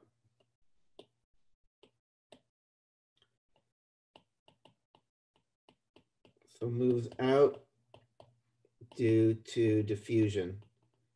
You know, and I'll call this the chemical force, as we'll see, as opposed to like the electrical force. So as potassium starts moving out, you know, when we first started this whole thing, there was kind of a balance of plus and minus inside the cell. You know, for every potassium, there was probably a chloride or some kind of an anion. But as we start getting more and more potassium leaving, we're going to mess up that balance. So all of a sudden, we're going to start getting more and more positives on the outside and leave a relative negative on the inside, right? So as the positives, if we start equal, but the positives leave, that means the inside is going to start getting more negative than it used to be. So if I take my kind of voltage meter here, I'm going to start seeing the membrane voltage, V sub M, is going to start becoming negative.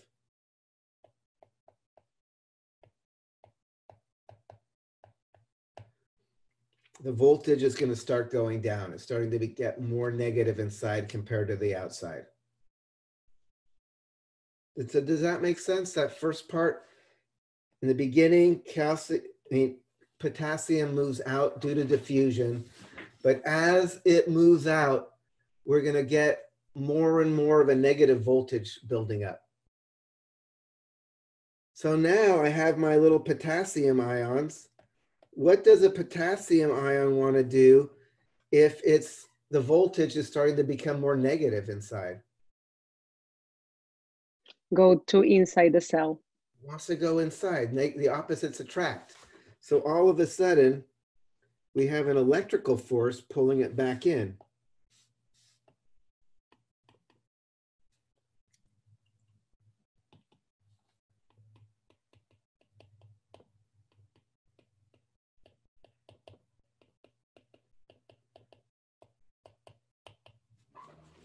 So we've got these two things that are fighting each other. The more that we have the potassium leaving due to the chemical force,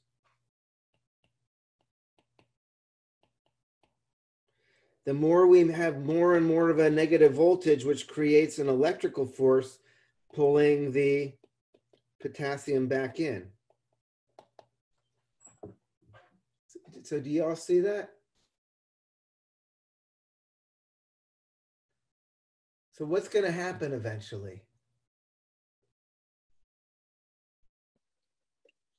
Potassium will go into the cell and the voltage will become less negative, will go up as a result.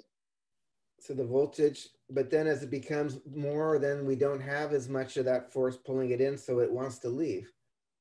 So yes, that's going to ultimately happen as you just let this keep running. Does it just reach an equilibrium? Exactly. It's going to reach an equilibrium.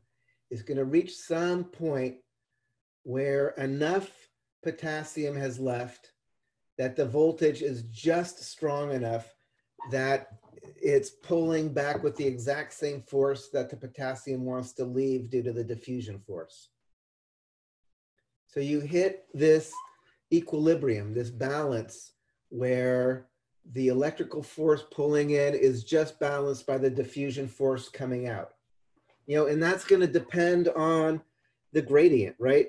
The stronger this gradient, the lower the voltage is going to get before we finally balance it out. If there was less of a gradient, the voltage wouldn't have to build up as much to fight the diffusion force. Does that make sense?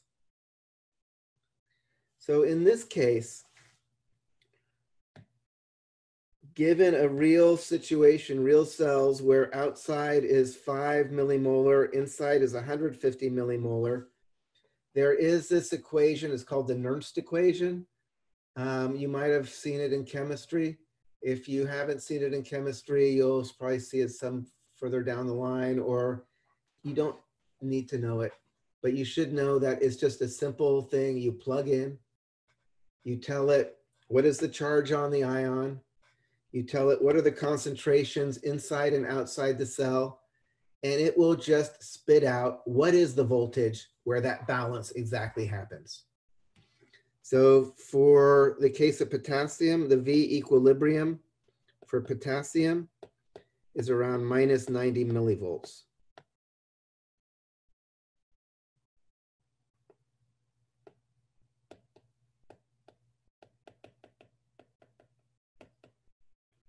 So if we let this system just run, and we have a cell and we just open up potassium channels all around it and let it hit an equilibrium, we'll finally be in balance when the cell has a membrane voltage of minus 90 millivolts.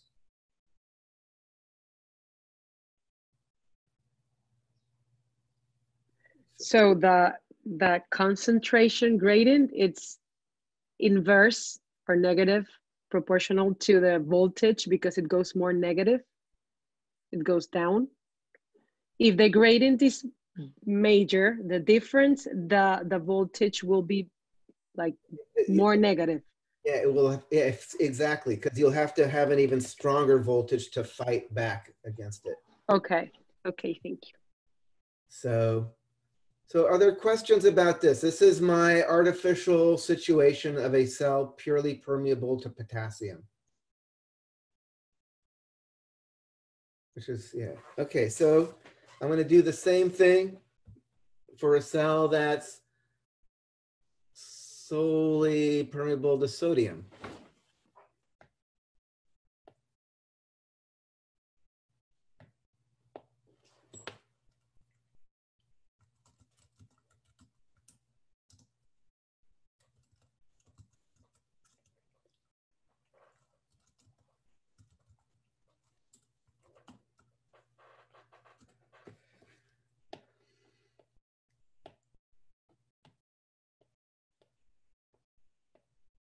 You can do this a little faster because you've got the basic idea.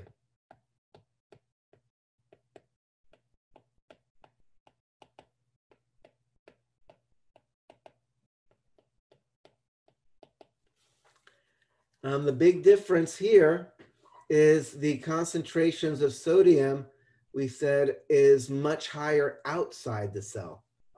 So outside we have concentration of sodium is around 150 millimolar. Inside the concentration of sodium is about 15 millimolar. So it's still a cation, but now we have a much higher concentration outside the cell than inside the cell. So which way does the ion want to go just due to diffusion? In. Wants to go in. So now we have our diffusion force going in. But as we get more and more sodium coming in, leaving a relative negative on the outside, my membrane voltage here, V sub m is going to get more and more positive.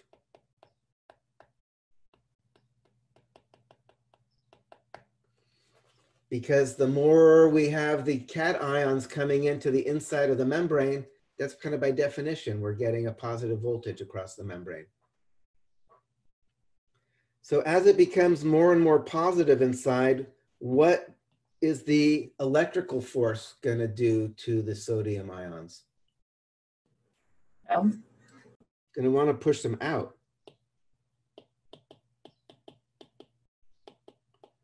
because now it's more negative outside compared to the inside. So the sodium wants to leave due to the electrical force, but it wants to enter due to the diffusion force.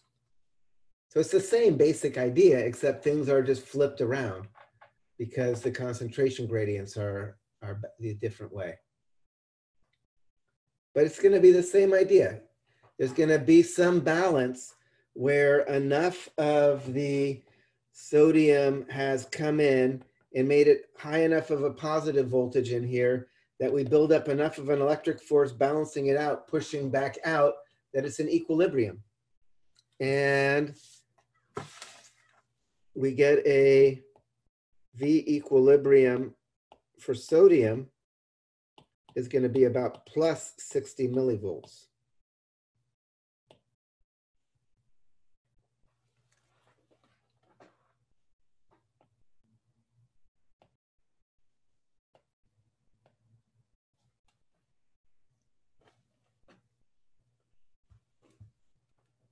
Again, this is just that place where the diffusion force and the electrical force balance each other out.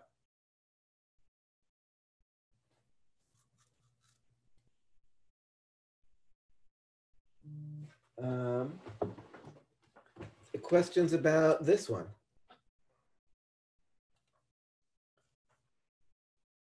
Okay, so now we'll just put these together and we'll see how it all works in a real cell.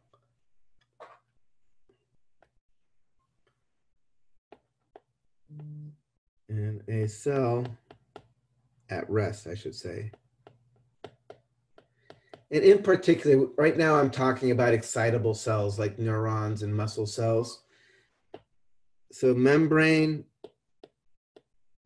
mainly permeable to potassium.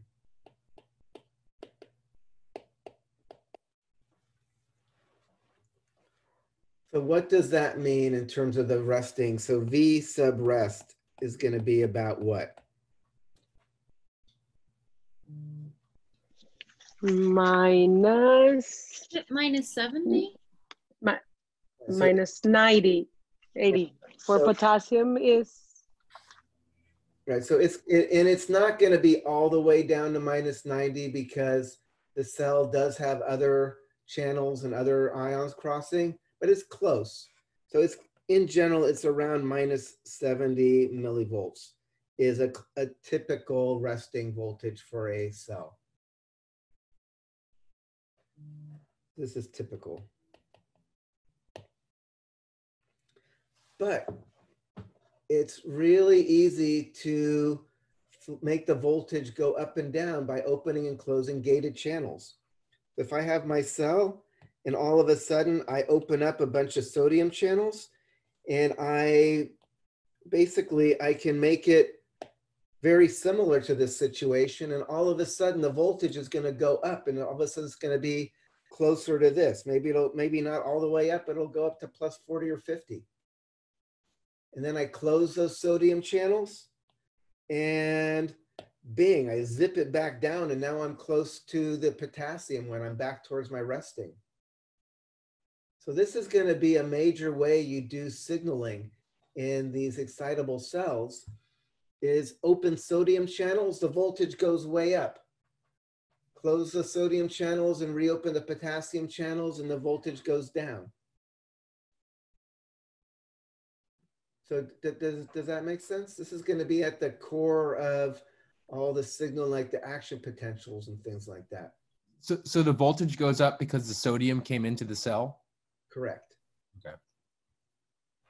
So basically, if my cell is normally like this picture here, primarily permeable to potassium, but all of a sudden I make it look more like this, mainly permeable to sodium, all of a sudden the voltage is going to approach that. So that's at the core of things, things to remember.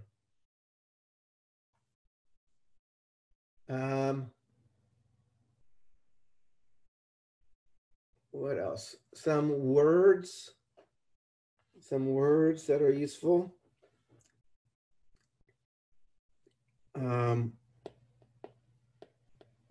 when VM goes up, above V resting, we call that depolarizing. Depolarize. I caught myself. Depolarize.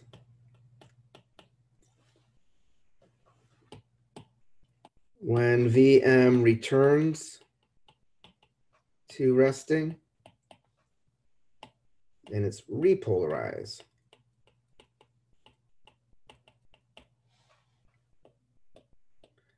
When VM goes below resting,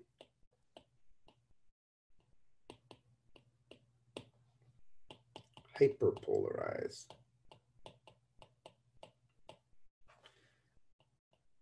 Hyperpolarizing is pretty easy to understand.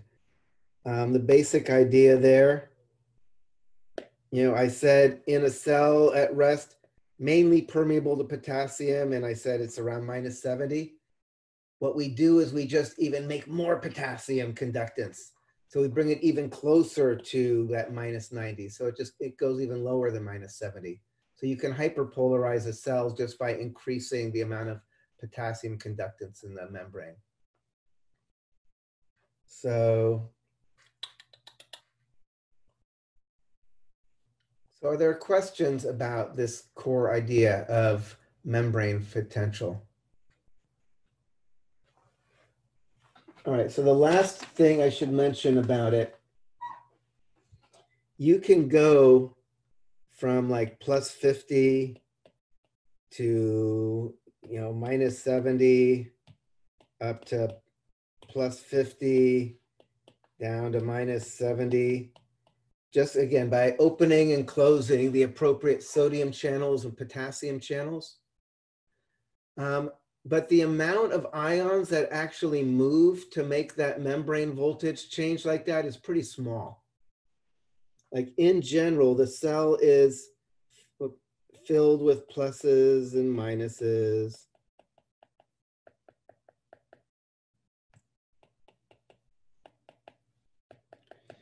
And the stuff that is moving in and out to change the voltage is happening right near the membrane.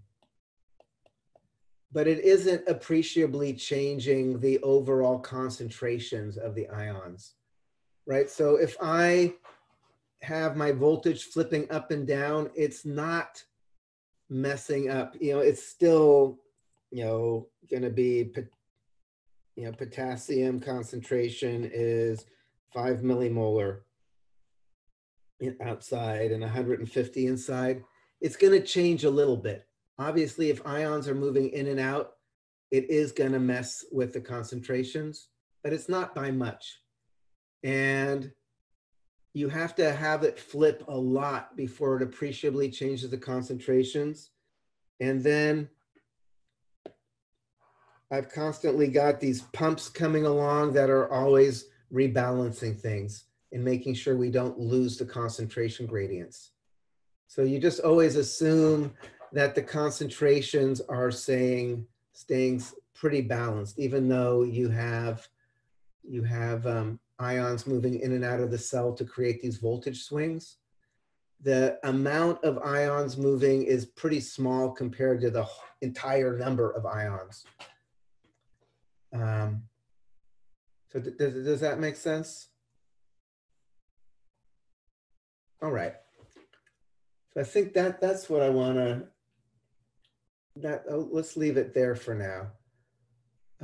Questions about how a cell comes to a resting voltage that's not zero based on the concentration gradients, or how we can flip the voltage just by changing, opening and closing gated channels and changing what conductances are, which condition we mimic. Is it mimicking the potassium conductance condition or the sodium conductance condition? So sodium diffuses into the cell because there's less sodium inside the cell. Correct. Okay. And then also in a cell at rest, when it's minus 90 at rest, so if I have a cell at rest here,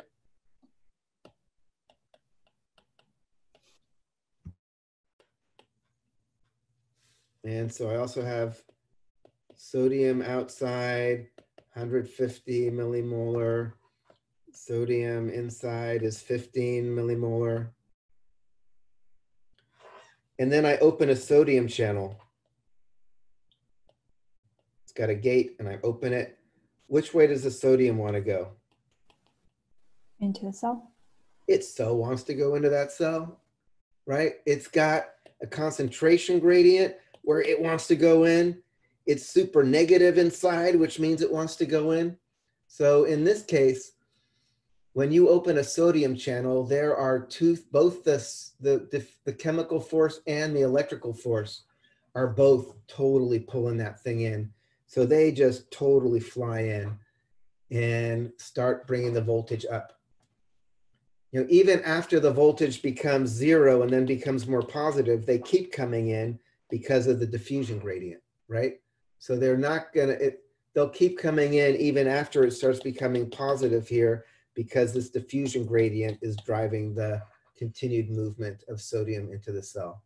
That's why we don't stop until we get, you know, plus 50 or something in there. Plus 50 millivolts, I should say.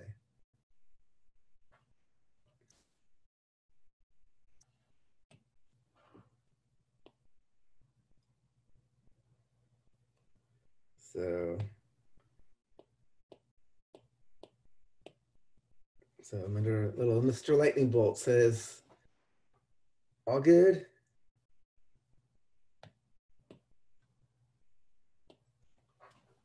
And what conditions lead or cause hypo or hyperpolarization? Typically opening and closing different gated ion channels. So we're going to be looking at that more explicitly on Thursday. It can happen like because some neuron is talking to another neuron. Remember we talked about, you know, ligand gated channels. So like some channel just got a message from GABA or serotonin, and that caused the opening of sodium channels or chloride channels or something, and that's going to change the voltages. Or when we see action potentials, there's going to be these chain reactions that happen due to voltage gated channels in the membrane. So, and would it be more positive ions on the inside would be hyperpolarization? Hyperpolarization can happen in different ways. Hyperpolarization can happen because you have more positive leaving or because you have negative entering, right? Okay. Either one thing that makes it more negative. You can make things more negative by either kicking out some of the positive that's there or by bringing in additional negative. So either one of those conditions could result in hyperpolarization. Right, does that make sense? Yeah, thank you.